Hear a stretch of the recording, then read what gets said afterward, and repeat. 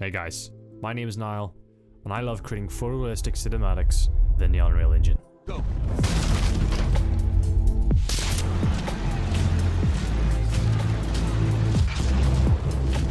Now this project took me roughly 2 months to complete. However, it would have taken me a lot longer if it wasn't for the power of the Unreal Engine 5 and a couple other pieces of software, which we'll be talking about in this video. I utilized a lot of tricks that I have picked up from the past experiences, and I plan to share them here today so you too can create cinematics like this to share with your family and friends. So no matter what skill level you sit at, I believe this breakdown will benefit everybody. Before we dive into Unreal, let's explore the most important part, the idea behind today's cinematic. It was around this time last year, DICE had just announced their next Battlefield title, Battlefield 2042. And after binging some trailers and old cinematic content, I was recommended this video. Luckily at the time I had just finished my very first Unreal cinematic, and seeing this provided the perfect inspiration for my next project, to recreate an old Battlefield trailer using the Unreal 5 engine. For this project I had to figure out how I was going to animate characters, what 3D models I would need, and how I was going to build my environments. The pre-production pipeline looked something like this. I would kit bash 3D models from the Unreal market and other 3D websites. CG Trader and Sketchfab are good places to start. I would then take those models into Blender to be cleaned and textured. Those models would then be sent through a website called Mixamo, which uses an AI to rig and animate your 3D models. And finally everything was added into the Unreal 5 engine, ready to be filmed. I always start my projects with a basic blank gaming template. That way, my viewport is clean with unnecessary items. The starter content is activated, and you can select ray tracing if your hardware supports it. Laying out my scenes always starts with basic shapes, with the goal to experiment with different layouts and ideas. This way things can be changed quickly if I don't like it. Also be sure to switch the top and side views to ensure your walls are placed accurately. To add a floor, I use the landscape tab to generate a platform, but you can adjust the size and resolution accordingly to your project needs. Lighting is a step which I save for last, but I generally like to get something quick, dirty set up in the beginning. The direction light is a simple tool to use, just adjust the rotation angle of the sun to dictate your shadows. To soften your shadows, adjust the source angle. You should add atmosphere to your scene by going into the visual effects tab and dropping in the height fog. As this is a desert environment, I went with an orange colour and adjusted the sliders drastically. Using the directional light, fog and HDRIs are going to be key to achieving the look you need for your cinematic short. To capture your scene, simply click the cinematic tab and add a master sequence. You'll notice that we don't have a lot of options, so to fix that, switch your perspective mode to cinematic. Now we can add our golden ratio grid, which photographers use to get a more appealing image. This is referred to as the rule of thirds. You can enable the letterbox to get an idea of how your image will look in a cinematic set. Now let's add a camera. The main settings which you should learn include the f-stop, depth of field, and focal length.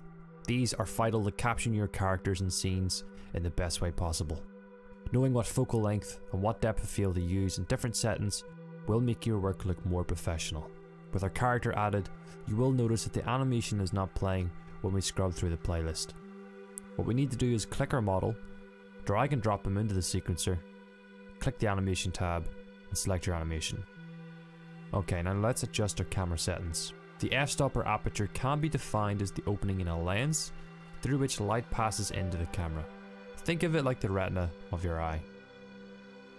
Different focal lengths will achieve different results. For example, a 15 to 20 focal length will create a wide image perfect for interior designs. 35 to 50 is normally used for talking heads with a shallow depth of field. 80 to 100 can be used to focus on objects and characters while creating a blurry background, giving a cinematic look to your subject. For now we will stick with 40. As our character is moving, we need to animate our camera. Simply go to the start of your animation and add a keyframe for the transformation and rotation of your camera. Scrub to the end and position your camera and your keyframes and adjust if needed. Without wasting any time, we now have our first scene 80% complete. All that is needed is story. What type of environment is this? Is it run down, war torn, or is it a well kept and preserved city? Asking questions like this will direct your decision making when decorating your environment. To decorate my environments, I use the Quixel Bridge. Simply go to tutorials and select the Dusty Middle East package or any other package that best represents your project. This part of the process will take most of your time, and it's always best to work from references. That way you will create a realistic environment. Start by adding texture, then 3D objects, and lastly decals to add the final spice. Decals are a great way to get lots of detail for very little effort. Be sure to scatter them around your scene, and I like to think of this process like working with clay, with the final details coming in last.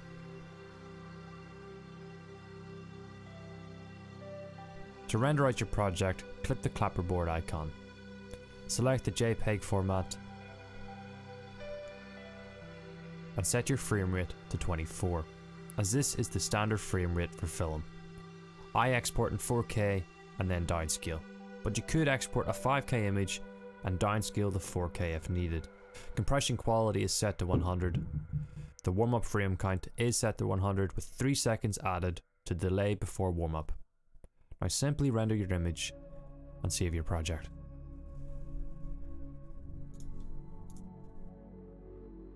Post-production is the process of editing audio and visual materials into final film.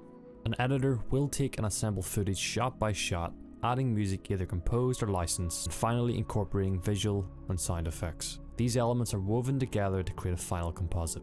For our post-production, we will be using a free editing software called DaVinci Resolve.